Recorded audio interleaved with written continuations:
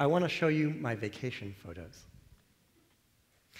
I think that those words have been proven to induce boredom more quickly than any other words in the English language.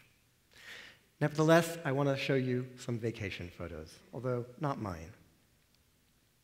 In 1938, my grandparents, David and Lisa Kurtz, traveled from New York to Europe for a 6-week summer vacation.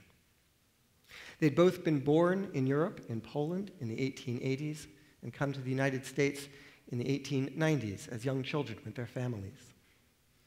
They'd made good in America, and they were now celebrating their newfound prosperity by taking a grand tour of the cultural capitals on the continent.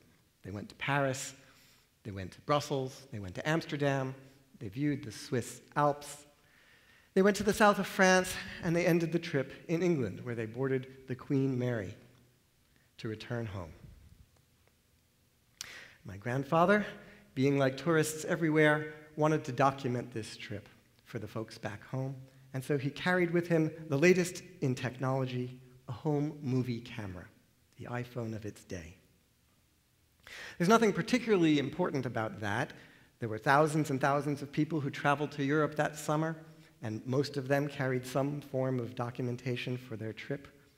A still camera, of course, was much more common, but a movie camera wasn't uncommon.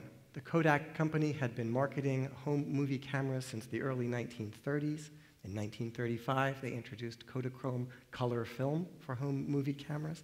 And in 1936, they'd introduced what was an Instamatic home movie camera, which is the kind that my grandfather had. The film was contained in a cartridge. You put it in the camera, you wound up that motor, you pressed the shutter, and it worked. Their slogan was 1, 2, 3, it's loaded. Again, there's nothing particularly special about that.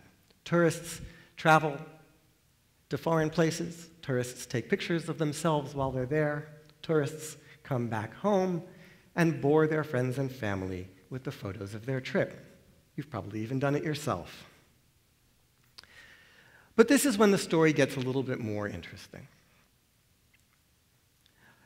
In between Brussels and the Swiss Alps, my grandparents took a detour to the town of Naszelsk, Poland, where my grandfather was born, just 35 miles northwest of Warsaw.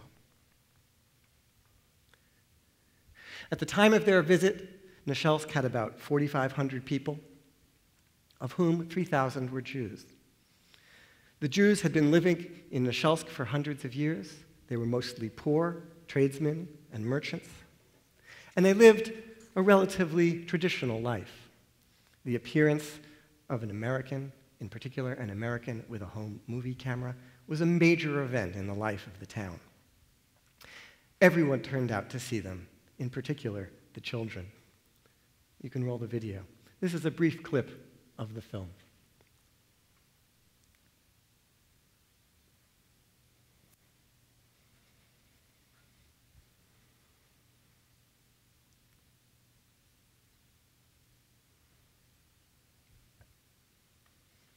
One year after this film was taken, on September 1st, 1939, the German army invaded Poland, beginning World War II. Naszelsk, just 50 miles south of the German border, was occupied on September 4th, 1939, and the harassment and persecution of the Jewish population began immediately. Jewish women were raped. Jewish stores were looted. Religious men with beards had them cut off with bayonets. The entire population was subject to random seizure for forced labor. The cemetery was desecrated. The synagogue was desecrated. And on December 3rd, 1939, just 3 months after the German invasion, the entire Jewish population of Naszelsk was deported.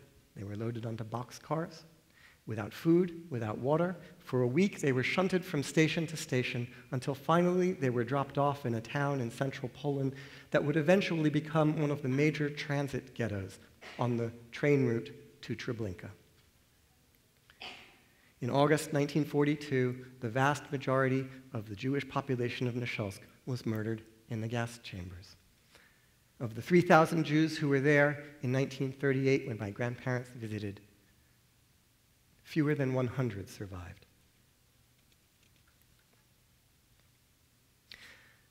My grandfather's film hadn't changed at all. What changed is the world around it. Suddenly, this tourist film became enormously significant. It was suddenly, these 3 minutes of film were the only record of the life of the Jews of Neshelsk prior to their utter destruction in the Holocaust. My grandparents never realized what they had. And my parents never realized the significance of the film. It sat first in my grandparents' apartment, then in the closet in my parents' house, for 70 years. When I found the film in 2009, I donated it to the Holocaust Memorial Museum in Washington, D.C. And they undertook to preserve this artifact. But what does it mean to preserve an artifact? The question that intrigued me then and still motivates me today is really a very simple one, and yet if pursued with intensity and rigor, in some sense, it's an endless one. The question, what are we looking at? What is preserved when we preserve this film? Of course, on one hand, it remains tourist footage, my grandparents' summer vacation. In the context of the Holocaust Museum's collection, it takes on a different significance. It becomes evidence of pre-war Jewish life in Poland, of interest to scholars and historians. It becomes symbolic, representative of the many, many small towns like Neshelsk that suffered a similar fate. But what was most compelling to me, though, was not the personal context or this larger historical context, but something in the middle. The film shows particular people on a particular day in a particular town. And I wondered how much of that particularity could be recovered 75 years after the fact, after so much violence had been visited on this community.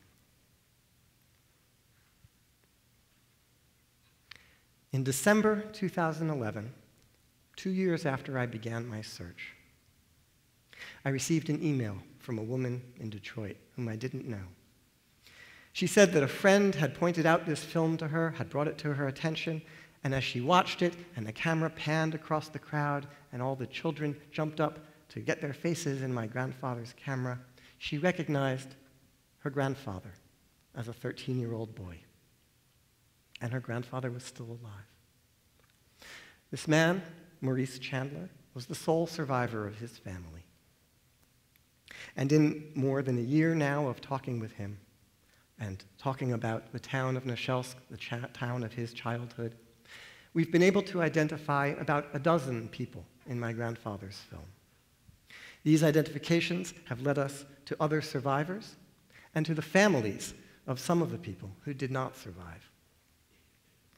I want to share with you just one strand of the research that we've undertaken. One of the people Mr. Chandler identified here on the left and the lower right, a man with a beard, he remembered the name Kubel. Among the many archives and other sources that I consulted, I looked in the archives of the Jewish Genealogical Society. This is an online forum for people researching their family history. I found an email from 1996 from a woman searching for the family Kubel from the town of Neshelsk. 15 years after she wrote that email, I was able to reach her. And she sent me this photograph here on the right. The man on the upper left, standing with the beard, is the same man in my grandfather's film. The woman on the right, in the snazzy plaid suit, Sura Kubel, was this woman's mother, the woman I'd come into contact with, her mother. She was the only survivor of her family.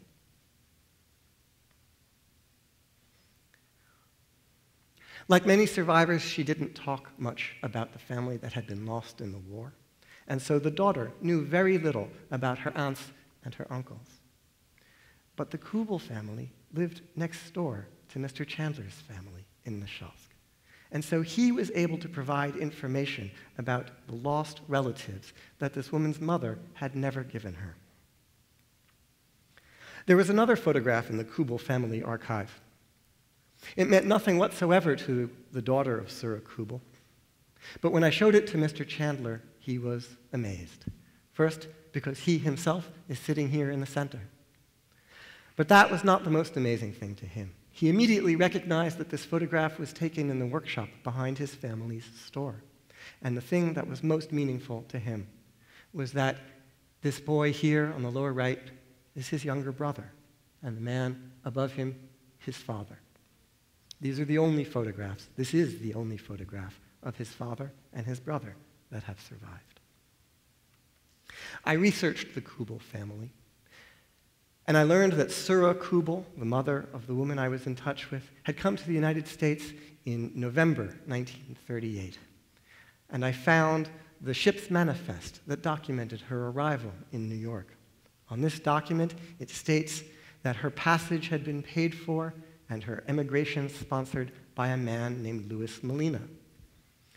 Louis Molina was my grandfather's best friend, and he and his wife had accompanied my grandparents on their trip to Europe in 1938.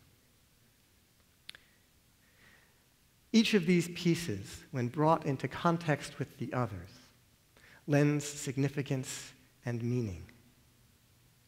And it's through this context that the life of the town becomes somewhat more visible to us.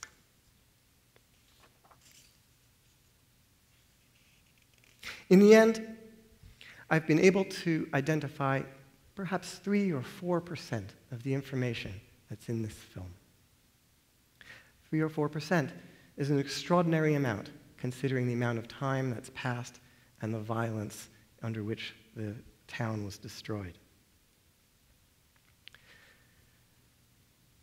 But this means that 95% of that information contained in the film, just like 95 or 97% of the town that was destroyed, is lost and cannot be recovered.